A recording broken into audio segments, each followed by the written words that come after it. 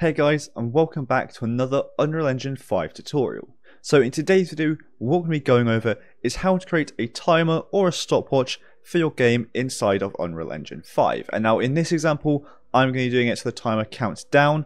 However, I will also show you how you can do the opposite, so it'll be a stopwatch that counts up, or a timer that counts up as well. So let me just hit play and quickly show you what it is that we're going to make today.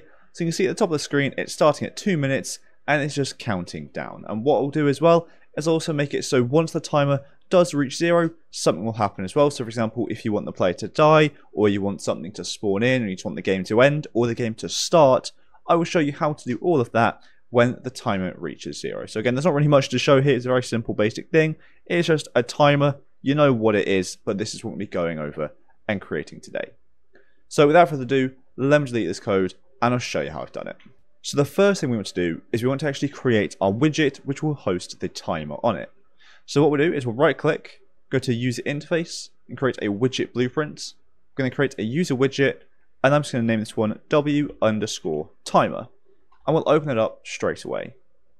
In here we're going to add in a canvas panel, and then in the canvas panel we're going to search for and add a horizontal box like so. We'll make sure this horizontal box anchors to the whole top of the screen. Set the offset right to 0, so it fills up the entire top, and we'll set the size Y to, let's say, 50, make it a little bit bigger. I'm also going to set the alignment to, let's say, -1, just so it moves it down a little bit so it's not at the very top of the screen. What we're doing here is we're just setting up where the text will be. So now we can add the text into that horizontal box, and then if we set it to fill instead of auto, and set the horizontal and vertical alignments to be the center, you'll see it is now centered on this part of the screen, perfectly where we want it. Here you can modify the font, the size, the color, anything you want, but I'm just going to leave it at default. And if in here we write, for example, 10, and then a colon and 00, you see that's what it is going to look like. So if it has 10 minutes, that's what it would look like so. Next, we're going to set up formatting the text to be in here, because we obviously can't write it in, we need it to actually be a variable. So we're going to go to bind on the text here. We've got content. We'll go to bind, create binding. Then we'll drag out a return value and we'll get a format text. In this format here, we're going to get the squiggly open bracket and write or minutes and then squiggly close. Then we'll get a colon and then squiggly open, SS or seconds, squiggly close. And then if you press enter, you can see we can now have MN and SS here. So what this will do is it will input a variable into and then it will do the colon since that's not in the brackets, and then it will input the variable of SS. So we're going to be inputting minutes and seconds into here. So let's create those variables. So let's create a new variable, name this minutes, and we'll set this to be a float, and then we'll get another variable, name this seconds, and that one needs to be a float as well. If we compile this, we can drag these in, and then we don't want to just connect it straight in like that. What we want to do first is drag out of one of these, and then get a toText, so toText float like so. And if we open this up, what we want to do is change the minimum integral digits to 2. So what this is going to do is it means if you have 2 minutes, it's not going to be 2, it's going to be 02. Or if you have 5 seconds, it's not going to be 5, it's going to be 05. So obviously that's how time works. So if you see in the bottom right of my screen down here, I have the time. You can see it's 0916, not just 916. So just going to look a lot better. And then what we'll do here is drag the return value into We can copy and paste this to text, selecting that into SS and putting the seconds in here as well. So we're just formatting how we want the text to look like so. We can compile and save that. Now we've got it all formatted to look how we want, we need to actually create the timer to set these variables. So let's go over to the event graph and we'll delete event preconstruct and event tick. We'll just use event construct here, as I want this to fire off as soon as the game starts, or as soon as this widget is put on screen, I should say. But if you don't want this to happen as soon as you put the widget on screen, just put this on a custom event and call it whenever you do want to start it. But off of event construct, what we're going to do is set timer by event. We'll drag out of event and add custom event, and I'll name this decrease timer, like so, or decrease seconds, or whatever it is you want. Then in the set timer by event, in the time, we're going to do 1. So every 1 second, this decreased timer custom event is going to fire off. By default, this will happen once, so we'll tick looping. So now again, every single 1 second, this event will fire off. And what this event is going to do is, again, just do our timer. So what we want is we want to drag in seconds here and get it. Out of this, we're going to get an equal, and we'll leave that as 0. We'll then get a branch connecting that into the event, and this being the condition. So if seconds is equal to 0, we don't want to decrease the seconds, we want to decrease the minutes, and then reset the seconds back up to 60 again, or 59. So if seconds is equal to 0, so true of this branch, we're going to set our seconds to 59, so they're resetting, they're going all the way back around again. And then we also want to decrease our minutes by 1. So we'll get our minutes and get a decrement float like so, and we'll decrease that by 1, which is what the decrement is doing. However, if seconds isn't equal to 0, so false of this branch, then we just want to decrease the seconds. So we'll get our seconds float here, and then get a decrement float. Same as we did for the minutes, but just for the float instead. So let me move this down a little bit. Let's just organize this so it looks a little bit nicer, like so. And that is technically all you need to do, really, to have the timer going down. However, what do we want to happen when the timer reaches 0? Well, out of this decrement of the minutes here, so off of true of the branch, we're going to drag out of this and get an equal, and we'll set this to -1. Because the minutes will go down every time the seconds reach 0. If the minutes is equal to 0, then we're counting down 59, 58, 57, etc. But once the seconds get to 0 again, the minutes will be set to -1. That is when we know the timer is done. So if the minutes is equal to -1, so we'll get the branch in here again, like so. True means that the timer has finished. False means it hasn't finished. So false, we're not going to do anything, because if the timer's not finished, we're just going to continue going down. But if it has finished, what we're going to do is come back to the set timer by event, drag out of the return value, and clear and invalidate timer by handle. Disconnect the execution and move it into true, like so. And what this is going to do is it's just going to stop firing off this event, because obviously this is happening every second, it's looping.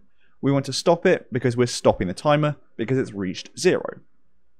Then what we're also going to do is just reset minutes and seconds to 0, like so. So the timer has finished, and it's also going to look like it's finished as well. It's not going to be -1 and 0, it will be 0 and 0, like so. And then anything after this is what happens when the timer finishes. So this is now finished. Anything after this is the code you want to fire off when the timer finishes. So this could be spawning in an AI, this could be opening a door, this could be finishing the game, this could be killing the player, this could be loading up a new map. So you were in a lobby, the game is starting, this loads a new map. It could be teleporting to the player. Whatever it is that you want to do, you just fire off that code after here. So obviously I don't have anything that I want to do right now, so I'm probably just going to put a print string saying timer ended, but anything you want, just put here. We'll compile and save that. And now, how do we set what we want the time to actually be starting at? Well, we can just set these variables here. So if I set this at 1 minute and 3 seconds, we'll see the timer working perfectly. So it will start at 1 minute 3 seconds. We'll then be able to see the seconds decreasing, and we'll also see the minutes decreasing when the seconds reach 0. But we also need to put this on the screen so it does actually start and the player can see it. So to do that, we can minimize this and we go to our player blueprint. You can also do this in the level blueprint as well if you want, but I'm going to do it in the player. So I'll go to third person, blueprints, BP third person character. Then I'm going to go to event begin play, which I have here.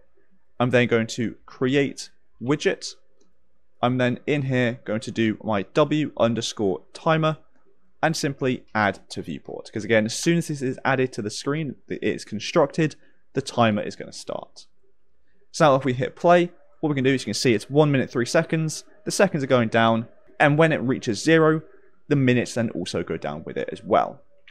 What I'll do now is I'll set the timer to be starting at 0 minutes and 10 seconds, so we can then see what happens when it reaches 0 as well, so we can show you that that is also working.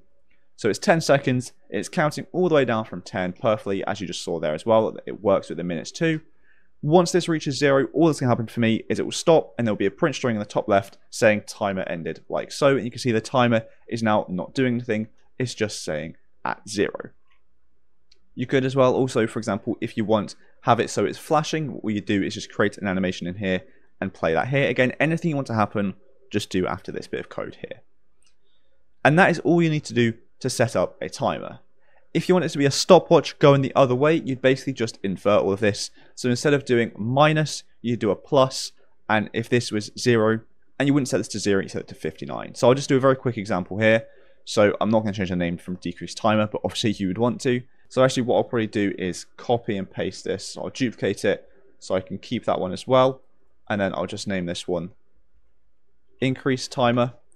And then we'll keep it as seconds, but it'll be 59 instead of 0. So once this reaches 59, we want to increase the minutes. So we'll then set seconds to 0.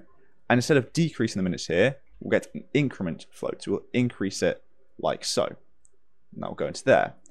And then if seconds isn't equal to 59, we don't want to decrease them. Again, we just want to increase them. So we get an increment float here once again, like so.